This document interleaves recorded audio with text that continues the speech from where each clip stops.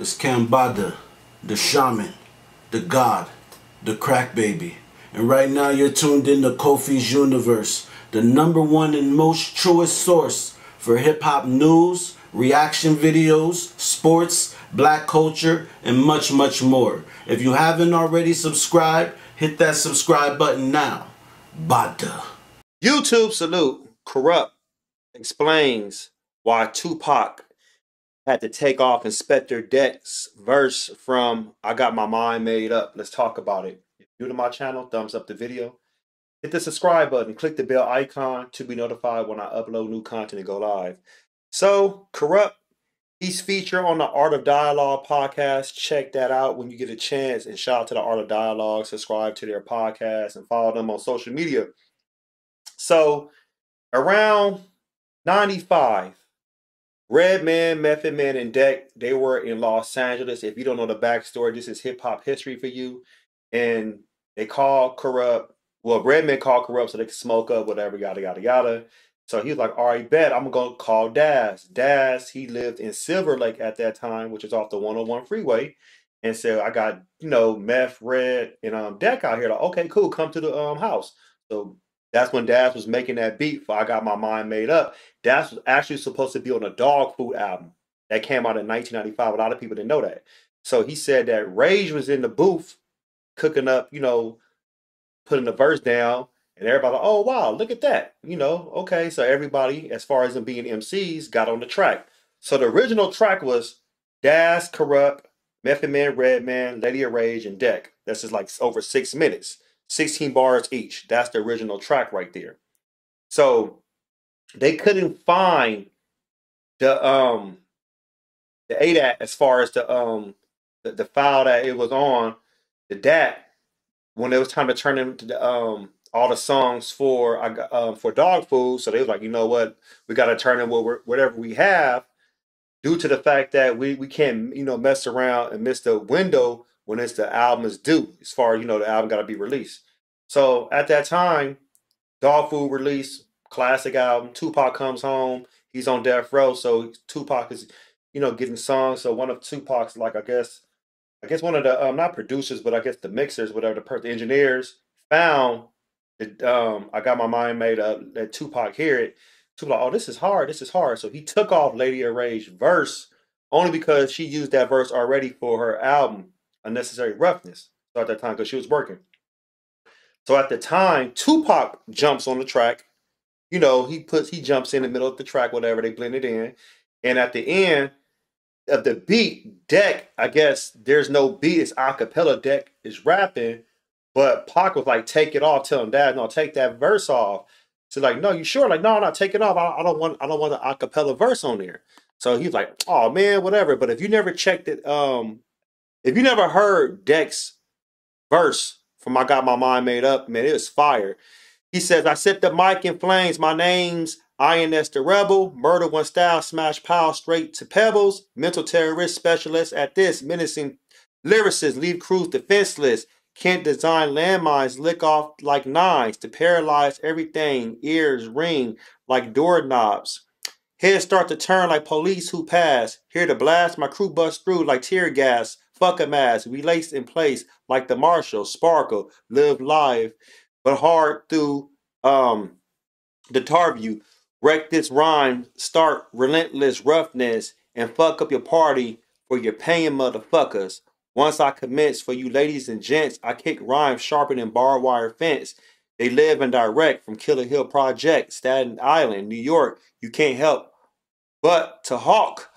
Lay it on your dental. That's if you want it hostile. Sounds so underground. I write my rhymes on fossil. Dudes like this force me to get you open. Lyrically wet you open until you soaking. So that's his 16 bars right there.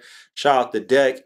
And you know what's so sad? Because I'm going to make a connection with this situation with Deck. The situation is, if that verse was on there, imagine people like, damn, who the hell is that? Who the hell is that? That'd have been more anticipation for his album that was supposed to come out around that time.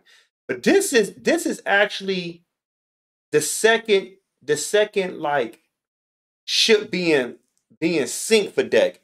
He lost his album in the flood. RZA lost his album. RZA had a flood at his house in New Jersey, yes, his album got lost. Not only his album, but like over 100 beats RZA made, and a couple of other albums he made was lost. So it's almost like Deck. I don't like to say bad luck, but it's like things kept happening in his life that he was supposed to actually go to the next level. Because everybody knew him on Enter the Wu 36 Chambers. Like, oh damn, who's this dude? He tight as hell. You know what I'm saying? Having a one of the best verses on Protect Your Neck. He was on Cream. He's all over the album. He was on Method Man's To Cal. He had the best verse to me on Guillotine Swords. He's on 2 tracks on Liquid Swords, Duel to Iron Mike, and he's on Cold World. So he did his thing. You know what I'm saying? He did his thing on Assassination Day. Ghostface Iron Man, Wu-Tang Forever. He killed that album right there. You know, every time he got on the track. So you knew Deck was coming with something. He was coming with the heat, and Kurupt and them respected Deck at the time because they knew Deck was like, man, that's the man. And Kurupt was the man on the West Coast when it came to lyrics. Nobody could have messed with Kurupt on the with the lyrical prowess. Not at all. It's just sad that happened.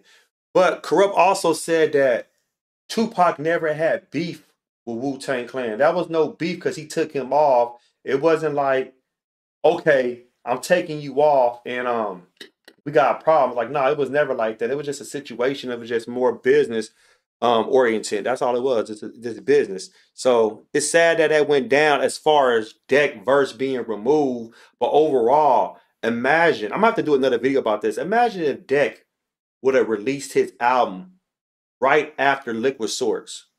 Because that's when he was supposed to come out. He was supposed to come out right after Liquid Swords. And that was going to be at the beginning of 1996. But at that time, he couldn't come out. But he was going to actually start working on his album. But that's when Razor Sharp Music got created. And he signed with Sony. And they actually said, we're going to do the Ghostface because people were still feeling for the Ghostface project. Like, oh yeah, because Ghost was all over Raekwon, so they're like, let's keep this energy going. So Deck talked about this on Vlad TV. He talked about this on Yada Mean podcast, as Lord Jamar's podcast. He spoke about this, on special occasions or different occasions, whatever. He just said like it's one of those situations like there's nothing you can do, just gotta understand, let the show go on.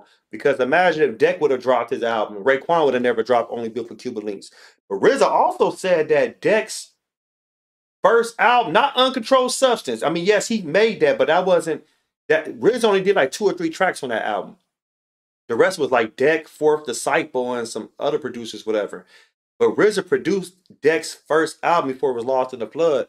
RZA said that album was up there with Liquid Swords and Only Built for Cuban Links. And I believe it. It had the Spider-Man theme too. The Spider-Man theme. Swing it to your town like a neighborhood Spider-Man. It's just sad, man. Some things that can happen. You never know what can happen in hip-hop. But that's just one of those things. What if Deck was on I Got My Mind Made Up, the original track, and it would have came out on All Eyes on Me or Dog Food? Y'all let me know what you think.